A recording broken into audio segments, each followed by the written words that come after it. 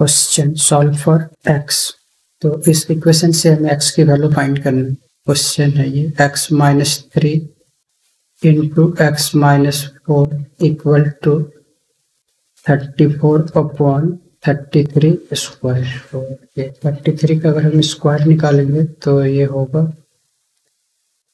1089। तो इसमें हम सबसे पहले इसका प्रोडक्ट फाइंड कर लेंगे। इसको मल्टीप्लाई करने से ये होगा x square minus 7x plus 12 और इस कांस्टेंट वाले टर्म को लेफ्ट साइड में ले आएंगे। ये होगा 34 अपॉन 33 स्क्वायर और इस 33 का स्क्वायर है ये 1089। तो अगर हम इन सब के साथ अगर एलसीएम लेंगे तो ये काफ़ी टफ हो जाएगा सॉल्व करने।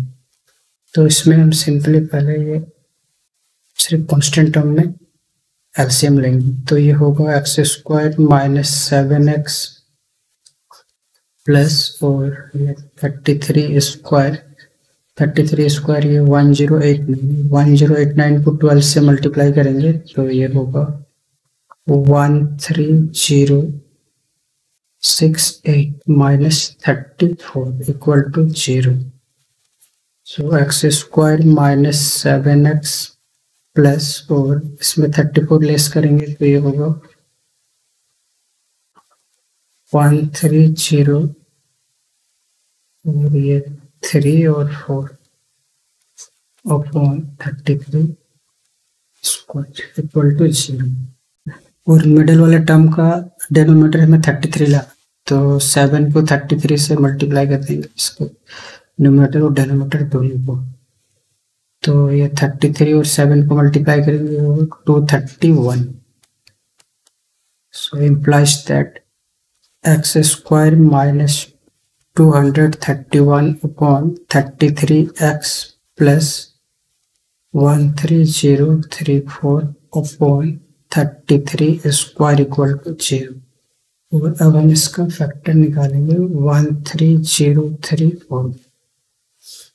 तो 2 से लेने से ये 6517 और 7 से लेंगे तो ये होगा 93, अगेन 7 से लेंगे तो ये होगा 133 और हमें ये लाना है 231। तो अगर हम इसको मल्टीप्लाई करेंगे तो ये होगा 49 इंटू 2 98 और 98 और 133 ये होगा 231। तो अब हम इसको लिख सकते हैं एक्स स्क्वायर माइनस और 231 को लिखेंगे 98 अपॉन 33 प्लस 133 अपॉन 33 एक्स और इसको लिख देंगे 98 into 133 upon 33 square equal to 0। और इस x को बोथ के साथ मल्टीप्लाई करेंगे तो ये होगा x square minus 98 upon 33x minus 133 upon 33x plus और ये 98 into 133 upon 33 square equal to 0। और इस फर्स्ट टू टर्म में कॉमन है x, तो ये होगा x माइनस 98 अपॉन 33 और लास्ट टू टर्म में कॉमन है 133 अपॉन 33 तो ये होगा x minus 98 upon 33 equal to 0।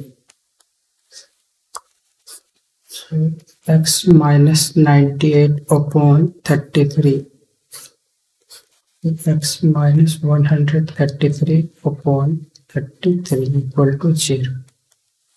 So x minus 98 upon 33 equal to 0 और x minus 133 upon 33 equal to 0। तो x is equal to 98 upon 33 और x equal to 133 upon 33 answer.